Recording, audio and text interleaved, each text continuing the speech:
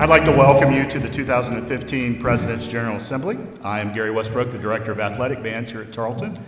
I would like to ask you to stand while the Tarleton State University Chamber Choir comes to the stage to sing the Tarleton State University Color Song.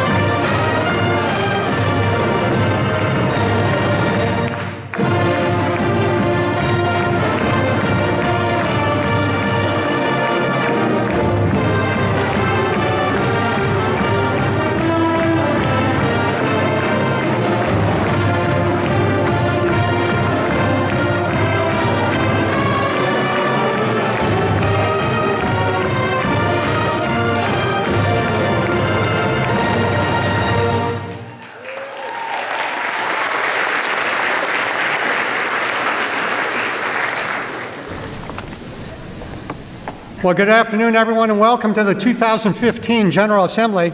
I have to tell you, I love starting the assembly with so many students on stage because it is a terrific reminder of what it is that we are all about. And to have the Sound and the Fury, the Chamber Choir, Dr. Gary Westbrook and Dr. Troy Robertson begin our ceremony is the appropriate way for us to begin the new year.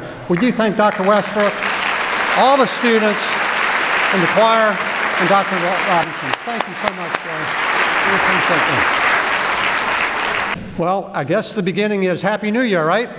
Our Texan Marching Band and the choir has clearly set the right tone for us today and for this new year. Excited, energetic, and I think filled with the Tarleton spirit and our purple pride. I'll tell you this, I know I am excited about this new year, and I've been energized over the last couple of weeks because of our talented students that have been here during Transition Week and all the great activities we participated with them over the summer. We had a terrific start to the year thanks to the planning and the execution of so many of you here on this campus. And when things like the unexpected happen, rain, Bobby, in Integrity Hall, already very, very busy people just pitched in and did what they needed to do to get things ready for the new students. I'd like, because there was so much activity, so many people that have participated in all these things, I'd like to have anyone who participated in or attended our Texas tours, our orientation, duck camp, Texan camp, move-in, did you help load some boxes, Transition Week, and convocation and candle lighting. If you've participated in that or helped to make it happen, would you all stand so everybody can see what it takes to make this new year begin?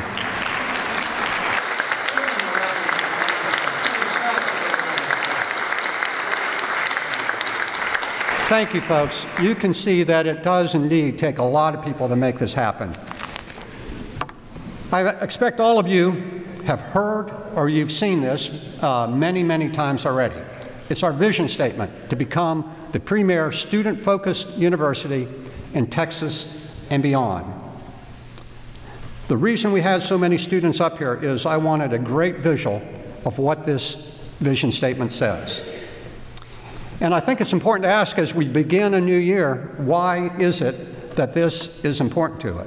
to us, and what does a student-focused university look like? And if we had the right forum, I would love to ask all of you to participate in answering that question. But since it's not the right kind of environment, what I'd like to do is tell you what I think are the 4 major points that we need to talk about. A student-focused university provides academic programs that are both innovative and relevant. That should sound somewhat familiar because our strategic goal, one of our 4 strategic goals, is academic innovation. And you can think about all kinds of examples that demonstrate that. The Center for Instructional Innovation and our faculty fellows, the new School of Criminal Justice, Criminology, and Strategic Studies. Those kinds of things meet this in an important way and help us to remain student-focused. A student-focused university, I think, also provides activities and a culture that supports the growth of our students academically, socially, physically, and of course, mentally. And when we think about how it is that we transform student lives, our second goal, clearly one of the most important things that we are doing these days, and you're doing such a wonderful job with it, is demonstrating and talking to our students about things like our core values, those 6 core values that we want our students to leave this university with, so they understand not only how they should operate as a Tarleton Texan, but as a world citizen. Student-focused university, this is the third part, offers services that provide assistance and promotes success. That is the goal that we talk about called exemplary service. And I'd like to highlight a particular group that demonstrated how you can change and how you can go from being the program that received the single most complaints in the president's office in a single year to the one that I did not hear one after 1 year of change and leadership and management of the program. Javier Garza and Kathy Wright, are you here? If you are, I would like you to stand because you have done a remarkable, remarkable job. There's Javier. Thank you so much. There is probably no thing that is more important to our students outside the classroom than financial aid, and these folks really made a remarkable turnaround. That was exemplary service. And then finally, a student-focused university prepares graduates to be productive and effective leaders and citizens in their careers and their communities. That's our goal of community engagement. And you can think of so many different examples of this, things like service learning opportunities in the Dominican Republic, or the new Office of Academic Outreach and Engagement by Danae Doris. You can go down a long list to talk about those things. We are seeing a lot of evidence of our student focus all around us. Just walk the sidewalks here at Tarleton. More people, more students than ever are wanting to come to Tarleton. And you can see that reflected in our student enrollment, which was 12,396 on Monday. That's the largest enrollment ever in Tarleton's history. Now, let me tell you, one of the important things to me, and one of the very important things that is reflected on this, is not only have we had large entering classes in the last couple of years, this year it's been basically a flat class, and I think that is honestly a good thing because we didn't have any place to put them. But what's more important is what these numbers reflect, I hope you see this trend, is that we're also retaining students at higher rates and graduating students at higher rates. That's why those numbers in sophomore, junior, senior levels are up from prior years. That is a very, very good trend line, and obviously it's terrific to see 31% increase in our doctoral students. Now, you know that the quality of a Tarleton education is enhanced by the activities of our students themselves. And that's the reason, again, why we had some up here at the beginning, and it's the reason why we have some with us today. So what I'd like to do is introduce several student groups who achieved excellence in recent months. And so I'd like the representatives, their coaches, faculty, mentors, if you would all come up. The rodeo team, the track team, the aeronautical team, and the student chapter of the Wildlife Society. Come on up to the stage, guys.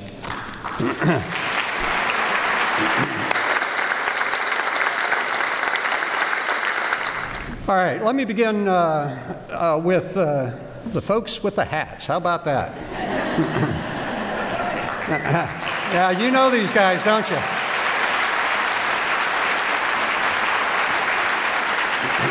These are your college national finals rodeo champions, coached by Mark Eakin.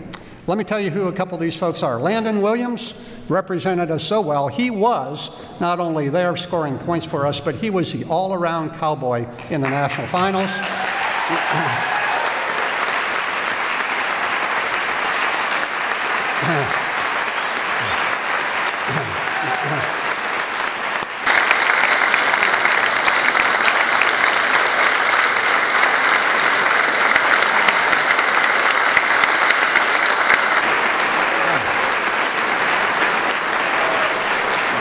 Well, that is, Landon, I want you to know, you didn't say anything, and these people never did that for me.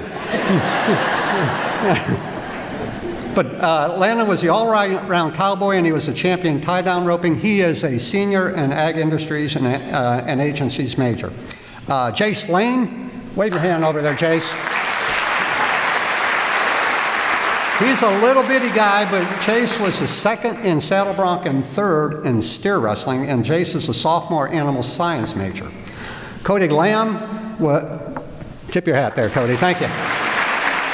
Cody was third in bareback, and he's a senior psychology major, and then Brody Kress and Ryan White are both agribusiness majors. Brody is a sophomore, and Ryan's a junior.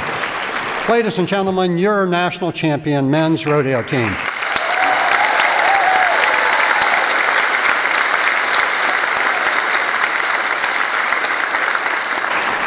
Second group I'd like to introduce is your Tarleton track team, a couple of members of the track team. They had their best year ever under Coach Pat Ponder and Justin Hobbs. Let's begin with Euphemia Edom. Where's Euphemia? Yes, ma'am. Euphemia was the first Texas A&M to win a national championship, and she did it going away as a long jump champion. In addition to winning the national champion, she was the Lone Star Conference Indoor and Outdoor Female Athlete of the Year, and we're very proud to have Euphemia here as a graduate student in kinesiology. Her plans are to be in the Olympics in 2016, and I will not go against her.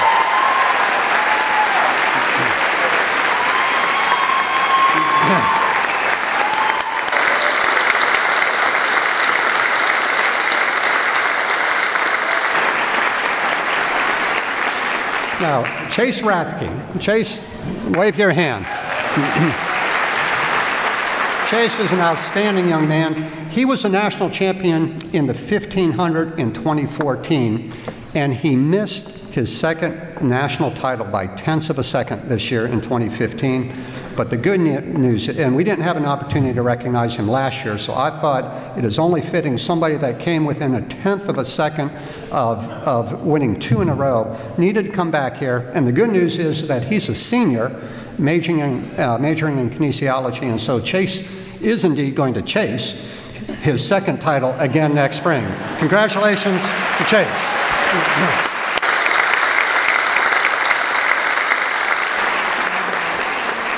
And then we have our men's 4x4 relay team, who are your national champions as well. Congratulations to them.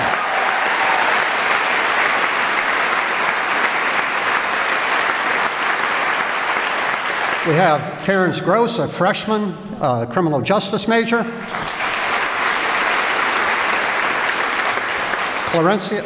Clarencio Gario, a junior management major. Cameron Kirk, a senior management major. And Gilson Umanakwe, a freshman pre-med major. Pre-med, yeah. Let's congratulate Coach Ponder, Hobbs, and the entire national champion group of track stars.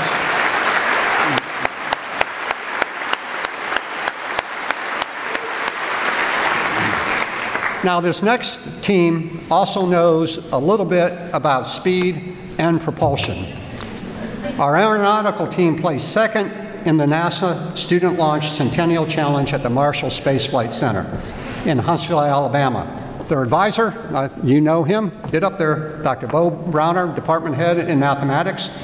This year's challenge, listen to this, was building a Mars ascent vehicle capable of picking up a sample on the ground, storing it in the rocket, then launching the rocket at least 3,000 feet in the air, and then landing the sample and getting it back safely. Now, that is remarkable. That is remarkable. And if you saw this, it just is stunning. I think the members of the team with us today, and correct me if I'm wrong on this, Bo, this is what I've got. Grant Gregory, a freshman mechanical engineering major.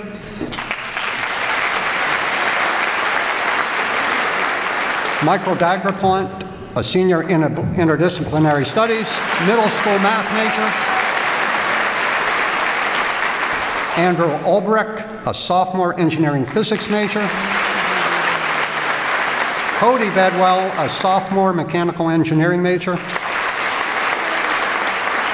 Jordan Dornack, a freshman electrical engineering major.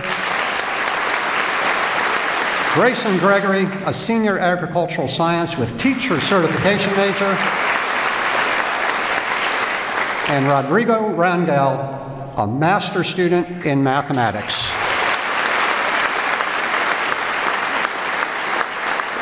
Now, did we miss a couple?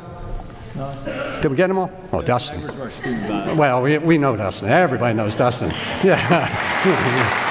He's been here before. Now, you need to listen to this, too. The prize for being one of only 2 teams who successfully completed the mission was $15,000. Congratulations to the aeronautical team. Great job, guys.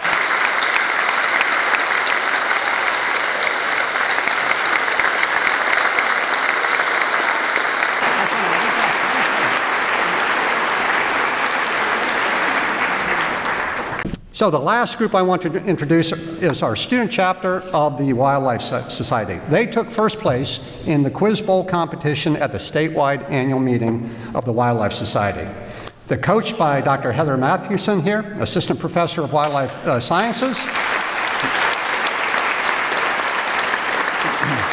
As you can see, there were 9 team members who were tested on their wildlife knowledge and their field skills, and I believe that this victory for them, this award for them, really demonstrates the extraordinary work that is going on in our wildlife program, and that these students are competing with the very best in the state. The students that represent the Wildlife Society are Kristen Stewart.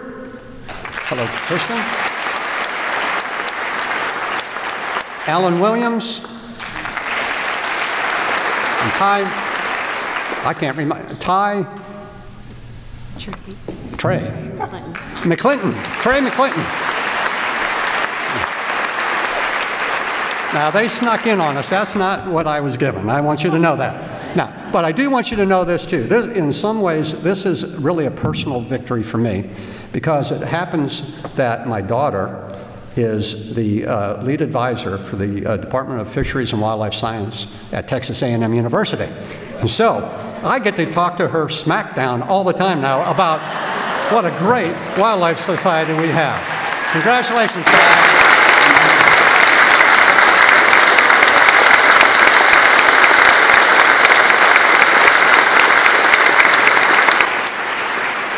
As the students leave, let's congratulate them, their coaches, and their faculty members one more time for outstanding success. Well, in addition to all of these students today, we also have the pleasure to welcome the new Vice President for Student Life, Dr. Laura Broren. She's been here about 5 weeks now, I think, and she certainly not only hit the ground running, but I would say she hit the ground sprinting, because she has had plenty to do over the last couple of weeks. Dr. Broren, will you please stand and allow us to give you a welcome to Tarleton? Thank you, Dr. Broren.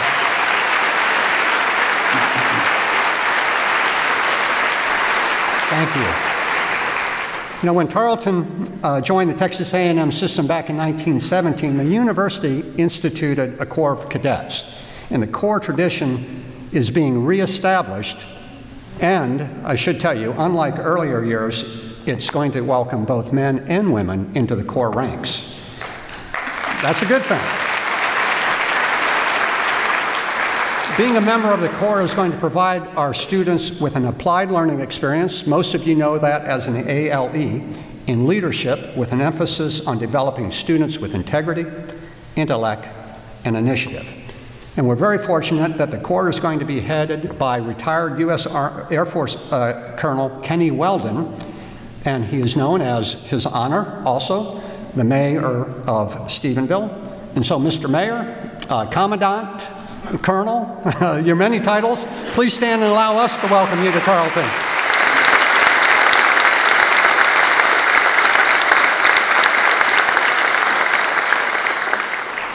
We are also welcoming the new commander of Tarleton's ROTC program, Lieutenant Colonel Marty Deckert, who joined us in April. He's been gone, I think, pretty much ever since, and only recently came back.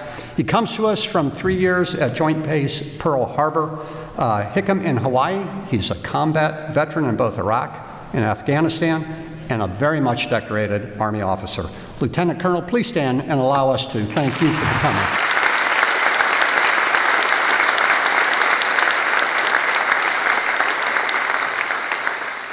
Now, there are a large number of new faculty and staff members who are with us today. I think since last September, at this last General Assembly, certainly more than 100 new people have joined the ranks here at Tarleton. And so I'd like to welcome all of those people with us today. What I'd like to do is kind of get you to come up in groups, so or to stand in groups so we can see this.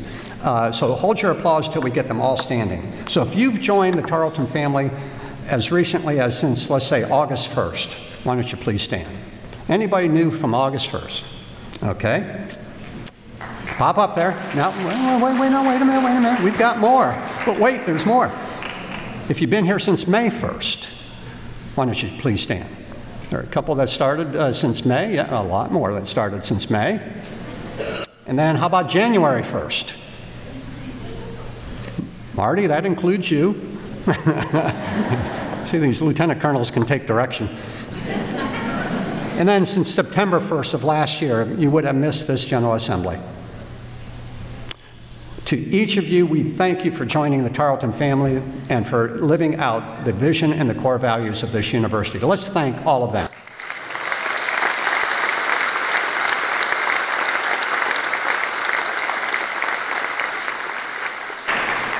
You know, speaking of core values, the core value of excellence is at the heart of our college and university-wide faculty and staff awards. And so one of the things I'd like to do is go ahead and have the recipients of those major university awards to at least stand and be recognized. And so I'd like both the university-wide and the college level recipients of the OA Grant Excellence in Teaching Award, the Jack and Louise Arthur Excellence in Teaching, Barry B. Thompson Service, Faculty Excellence in Scholarship, Faculty Excellence in Student Success, and then those staff awards, the Horizon Award, Impact, Quality Service, and Enhancing the Student Experience Awards. With the recipients for the last year, would you all stand and demonstrate to them your appreciation for what they have achieved for those outstanding awards? Please stand and thank them for that. Folks, stand.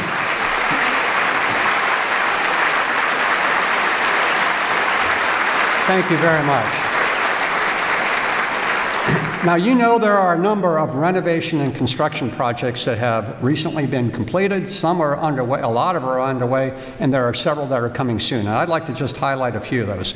You know, you've been struggling to get by it for a long time. The Alumni Island and the green space is currently still under construction, although we're going to have a great party out there tonight, and I hope many of you can join us out there. The Alumni Island project is one that is really the beginning of a much larger project for this university. Not only does it commemorate our founder in an important way, but it also starts the beginning of what I think will eventually be a very impressive pedestrian walkway that connects the east, west, and north-south corners of the campus. We've had a lot of residence halls going up over the last couple of years, actually. Integrity Hall is almost complete. We have students in there that are all moved out of the Holiday Inn. fortunately, and back into integrity. Still some things to do in that hall, but it is a beautiful facility. Then we have Traditions North and South. These are the two halls that are going up on the east side of the football stadium. And then finally, we have what was the Honors Hall is becoming, or I'm sorry, Traditions is becoming the Honors Residence Hall. And I have to stop here and just say to Mike Lease a very special thank you. He has been at the heart of these projects and has really done yeoman's work. Let's thank Mike Lease for all you've done.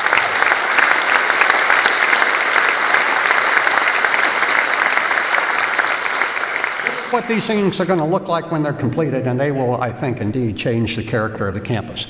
Another building that Ted Ford has been waiting for, he tells me, for decades, is finally going to get underway here in the not too distant future. This is going to be out at the farm. It's an ag mechanics lab that is going to replace what we call the chicken coop on the south side of Washington Street, that old tin building that has been around since the 1930s. He's going to have a first-class, I think probably best-in-class facility when this is finished, hopefully by the beginning of the next academic year.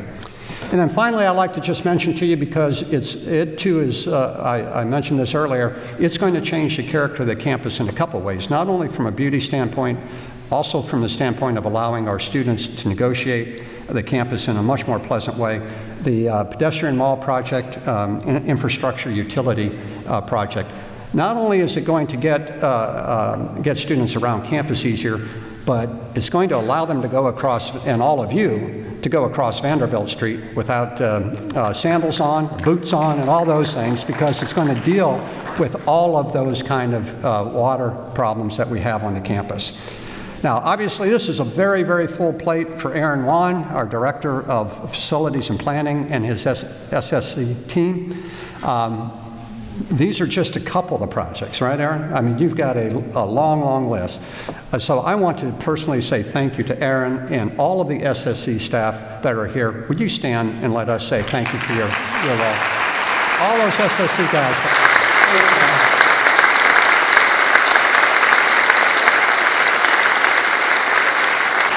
And it probably wouldn't be appropriate to not say thanks to all of you as well for putting up with the construction fences, the orange cones, and all the detours that you've had to live with over the last couple of years. Chief of Police, Matt Welch, you know the chief, and the parking committee have been very busy. You know that. I want to tell you, they helped to plan, I think, a terrific new parking system with gated lots and a substantially improved campus shuttle service. This is one of the 4 buses that we're running on campus. Now, I expect if I ask you what do you want, you'd want a covered space, free, inside your building, right? Well, we're not going to get there, but what I want you to know is because of the good work of the parking committee, Aaron Wan and the construction crews, we did add over 1,000 new spaces on the campus this year. That is a remarkable task and will happen in very, very short order. And the parking committee, I think, has had what could only be described as a thankless task, but I'd like to make sure that it's not thankless any longer. And so I'd like Matt and any members of the committee that are willing to do it, to stand. Any members of the parking committee. Look at that. Ben, Aaron, stand up. And Matt, thank you so very much for what you did. Great job, guys. I'm getting reports that inside those gated lots, life is wonderful. And I hope you got a donut from one of the police officers when you came in the gates the other day, by the way. Very nice touch. Well, one of the things that you know we spent a lot of time on this past year was the 84th Texas legislative session. It was good to us, and I want to tell you, in no small measure because of the good work of Dr. Kyle McGregor, our Vice President for Advancement and External Relations, and his partner, David Rahino, on our state relations liaison officer in Austin. We were one of the very few universities in the state of Texas to be successful, not in getting just one capital project for a new building, but for getting 2. That was quite an accomplishment this session. For Stephenville, we received about $54 million for an applied science building that's going to provide labs for agriculture, engineering, and engineering technology. Our hope, if all goes as planned, is that by fall of 2018, folks will be moving into a new facility with terrific state-of-the-art new labs. In Fort Worth, we received $39.6 million for an all-purpose academic and administrative building on the new 80-acre campus on the Chisholm Trail Parkway. We think this one is more likely to be open in maybe fall of 2019. There's a tremendous amount of construction that's going on in the state of Texas in the coming months, and so these buildings are getting in a queue for development. So these are two great accomplishments, and I think all of you are going to be very, very proud to see what happens here at Tarleton because of these two new academic buildings. Kyle, I don't know where you are, but let me personally say thank you for a great job with the legislature this year. There you go.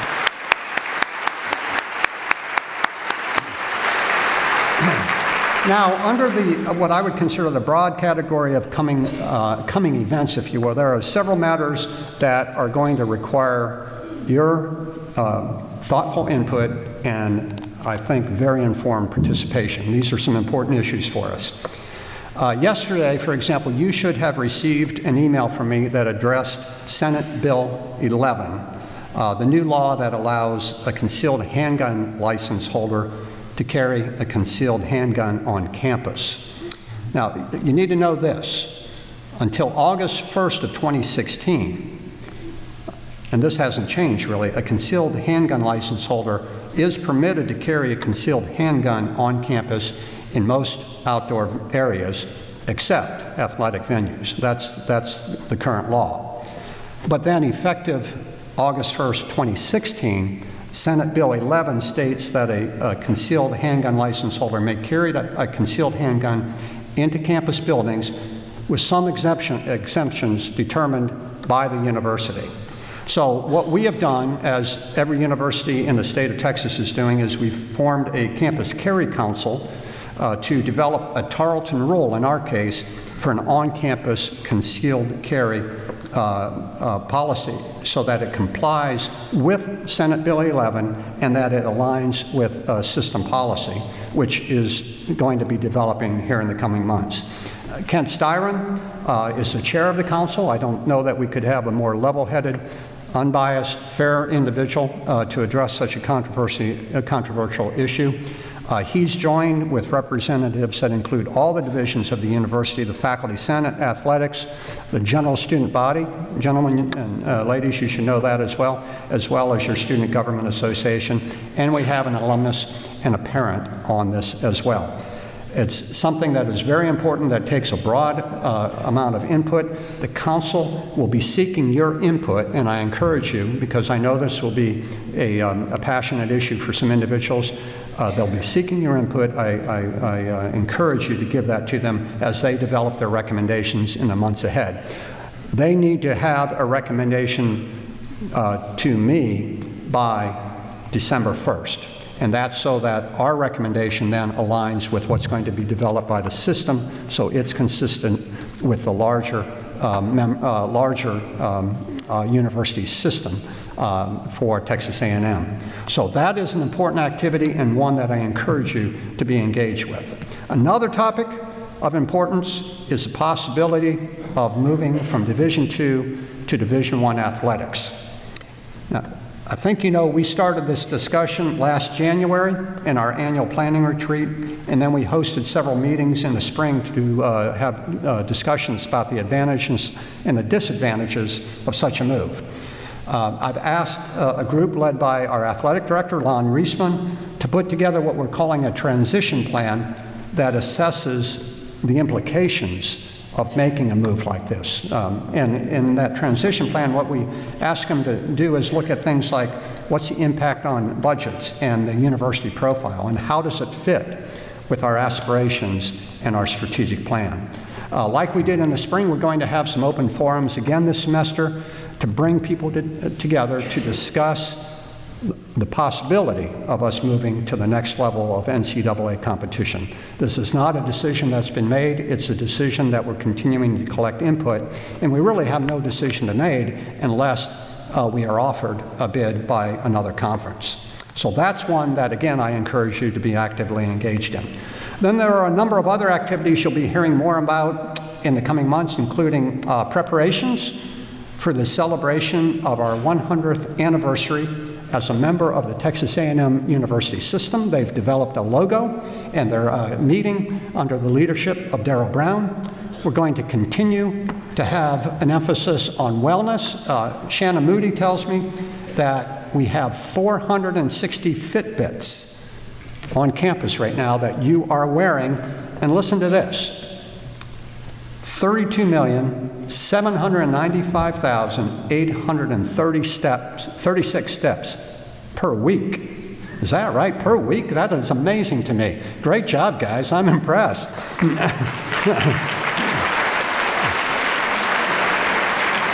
These track athletes down here probably think, what a piece of cake these guys are, right? But there are still 40 Fitbits left, and Shannon says that the last training session is this Wednesday. So if you still want to get in on that program, you have an opportunity. Another initiative is we just had a meeting on Tuesday night with Kelly Steyer and Teresa Davinian, Leslie Spots, Janice Horak, Kyle McGregor, to talk about becoming an all-Steinway piano university. Right now we have a very large inventory of pianos, but to many people's minds, it's not a particularly good inventory, I'll put it that way. And so we have an opportunity to really set an excellent standard with this initiative. And then an important one is a presidential task force on relational violence. This is a big issue nationally. You're reading something about it every day in the paper. We announced this last spring, near the end of the spring, and we have done some things like a cross-timber family services agreement. We've agreed with the Stephenville Hospital to help support a SANE nurse, a sexual assault nurse examiner. And we have some other things planned, and Karis Thetford is heading that very important initiative, and we want to become a model for a safe and civil campus and establish Tarleton as the way these kinds of issues should be addressed throughout the country. Very important. You know, service has always been and will be a part of the DNA of Tarleton. It's not something we think about, it's really just something that we do. We just do it.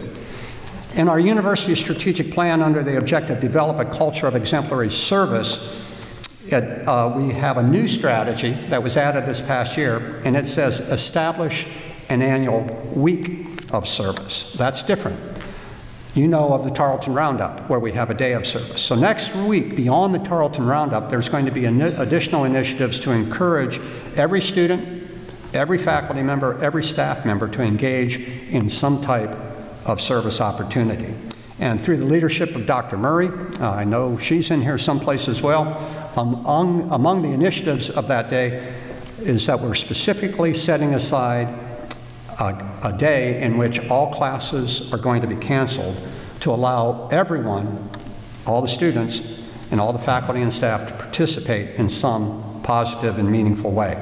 So I think that is a very positive development for us.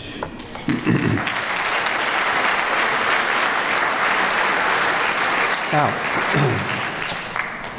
as we get to the end here, I want to tell you about one other important service opportunity that's going to be coming up here in the next couple of weeks. You know it happens every year, and that's the Pass the Hat campaign. It's through this campaign that you can support one or more of some 200 plus nonprofit agencies and organizations that do good for those that may not be able to do things for themselves. I'd like you to take a look at this video because it tells more about it and how it is that you can participate.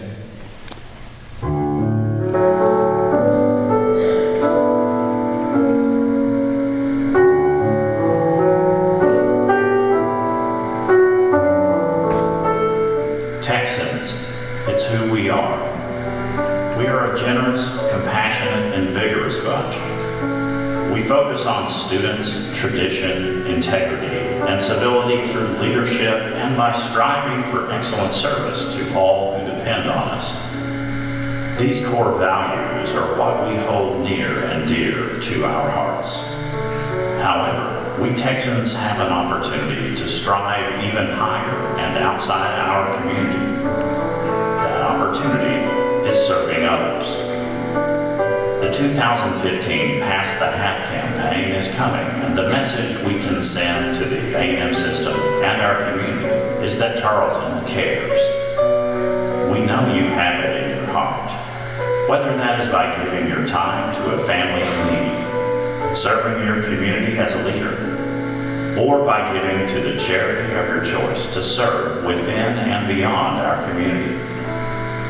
There is no right or wrong, no better or worse, when you give what is in your heart to serve the need of others. The process could not be easier, with a monthly payroll deduction or with a single stroke of a pen for a one-time donation to the cause that you wish to serve. We ask that you place what is in your heart into the hat. Then encourage others to do the same by passing the hat.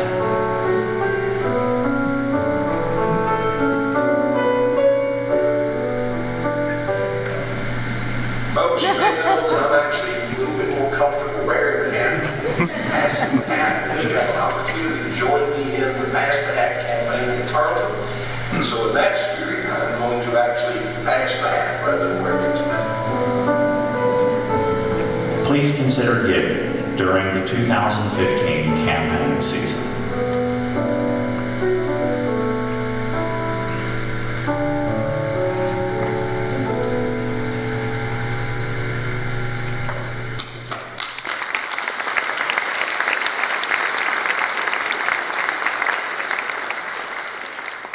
So do you recognize the voice? Everybody knows the voice, right?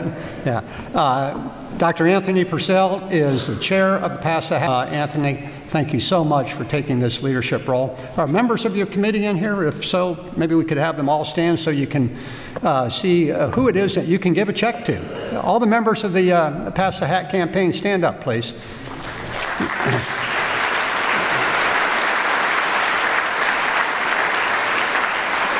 So thanks to you and thanks to all of you in advance for making this a successful part of who we are here at Tarleton.